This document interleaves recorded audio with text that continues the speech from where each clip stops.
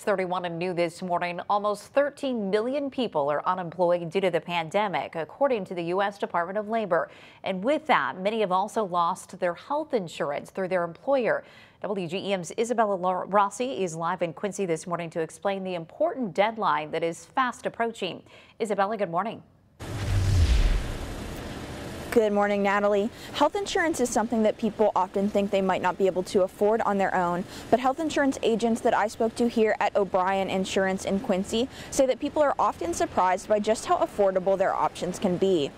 They say usually the insurance option that you have through your job is the best deal, but health insurance prices are based on income. So if you lose a job or your job doesn't offer insurance, you can usually find something that works for you and your family.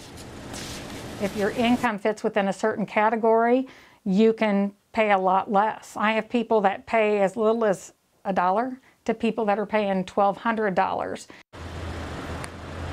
Agents also say when it comes to traditional health insurance plans, there's no stipulation for pre-existing conditions, so companies can't deny a person if they have had COVID-19 or other medical issues. And for more information on your coverage options, you can find all of this information on our website at WGEM.com. Live in Quincy, I'm Isabella Rossi, WGEM News. Isabel, thank you very much. And here's some more information on this story. The deadline for open enrollment for most health insurance providers, December 15th, so about 2 weeks. Agents say it's important to start looking soon or contact an agent to help you out.